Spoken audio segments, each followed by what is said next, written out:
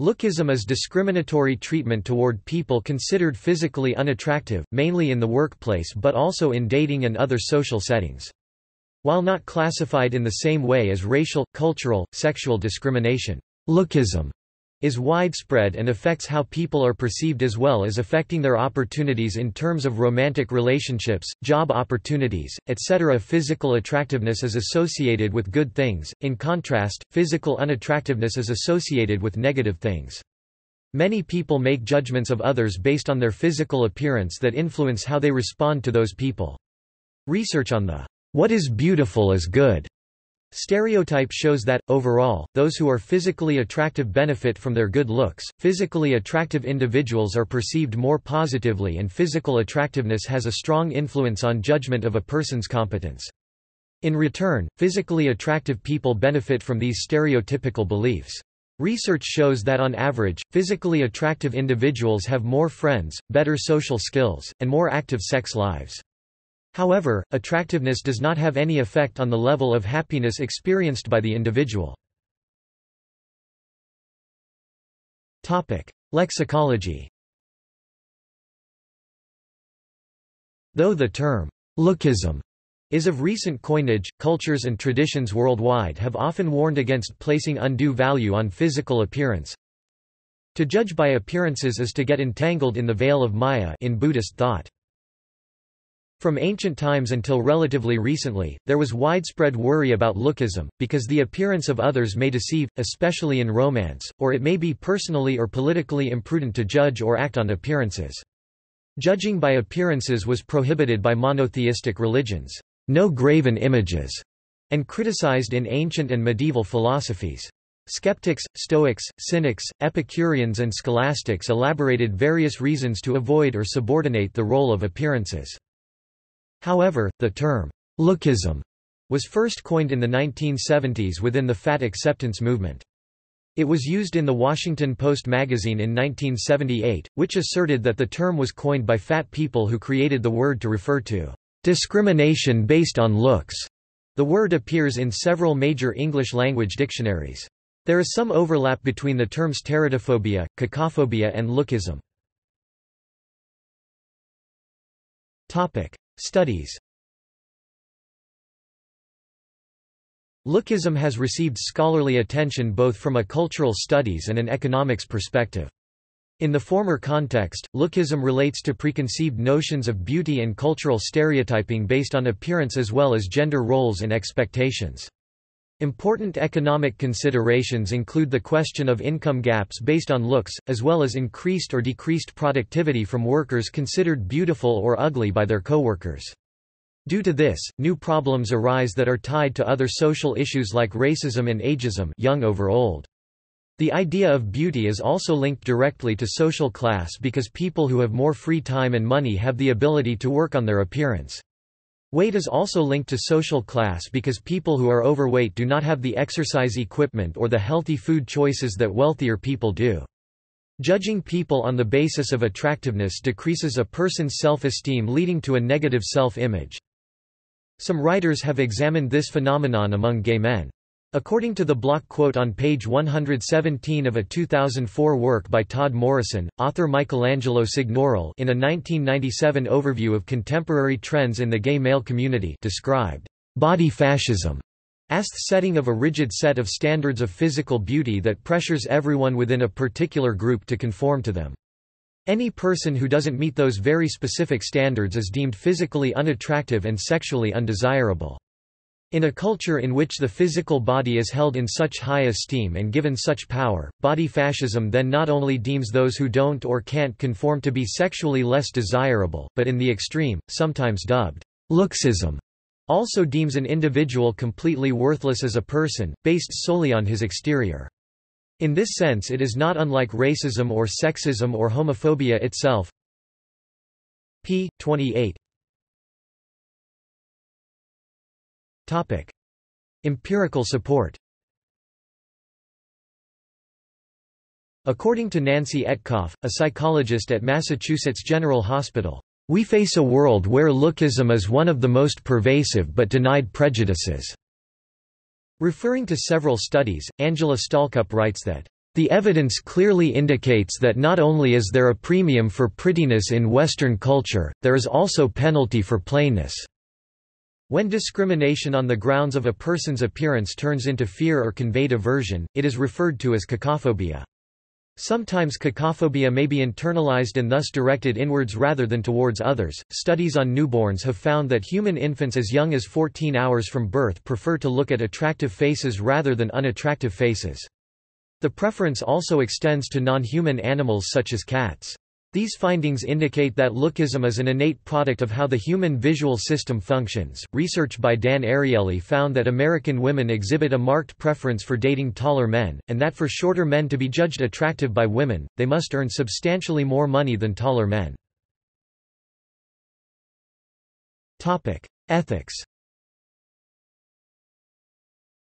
In the article, "Is Lookism Unjust?"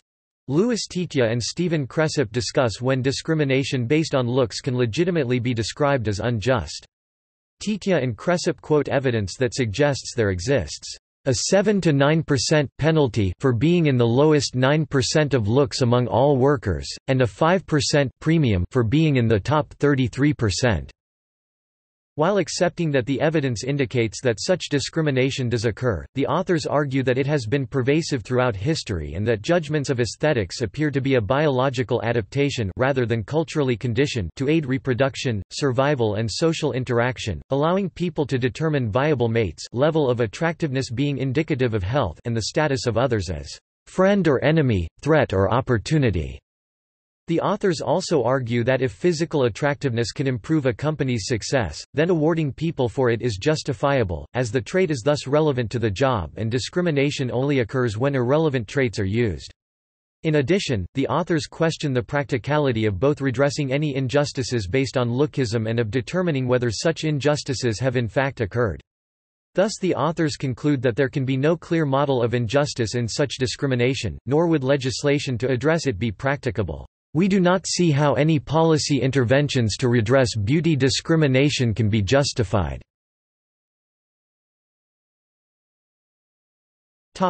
Political lookism.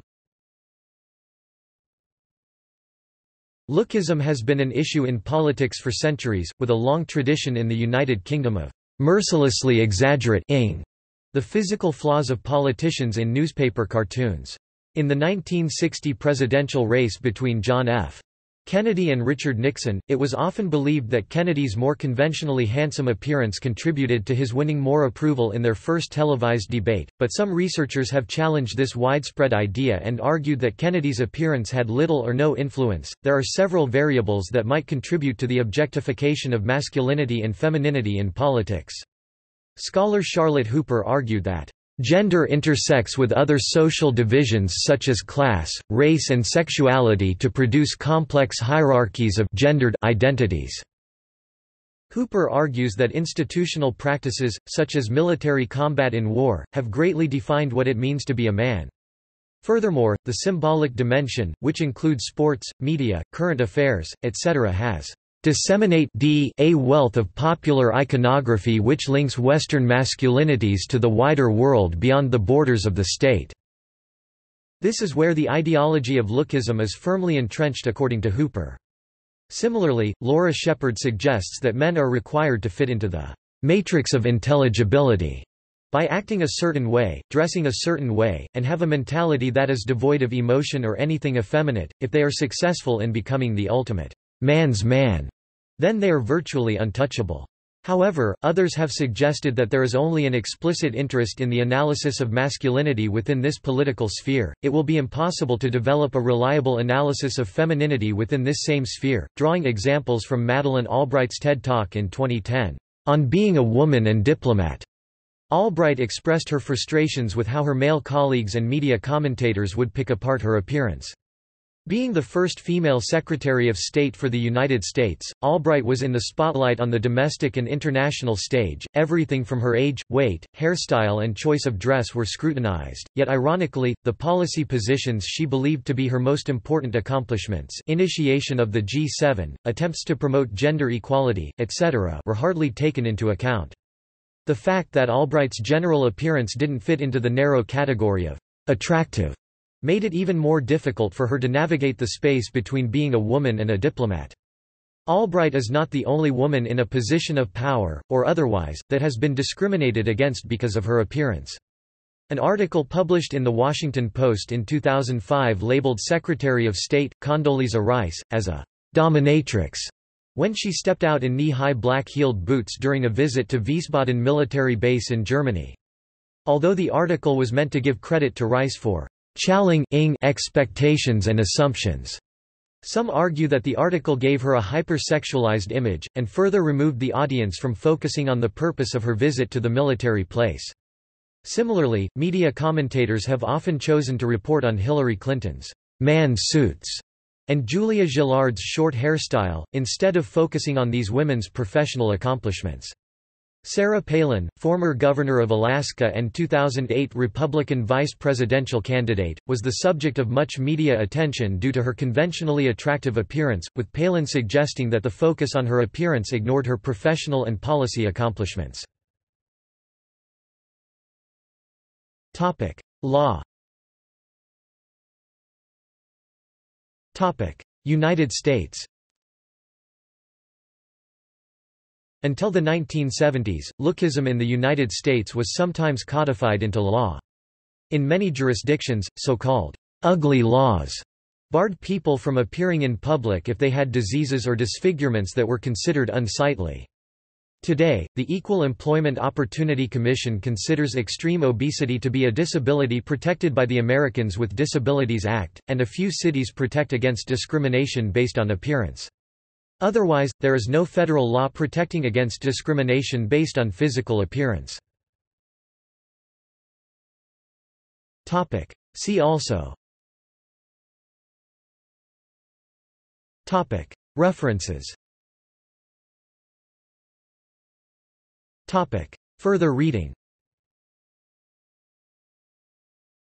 Albright, Madeline. On Being a Woman and a Diplomat.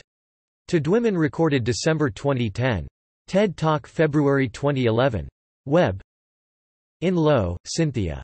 Gender is Not Enough, The Need for a Feminist Consciousness. International Affairs, 97. Givhan, Robin. Condoleezza Rice's Commanding Clothes. The Washington Post, Sec.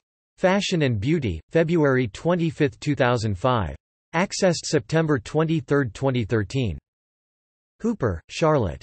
Masculinities, IR and the Gender Variable, A Cost-Benefit Analysis for Sympathetic Gender Skeptics. Review of International Studies, 1999, 475–480. Shepard, Laura J. Sex or Gender? Bodies in World Politics and Why Gender Matters. New York, Routledge, 2010. External links. Lookism.info, German site on Lookism, with English translations. ABC News, Go.com. The Ugly Truth About Beauty. Article on Lookism. Critique of Lookism by George Carlin.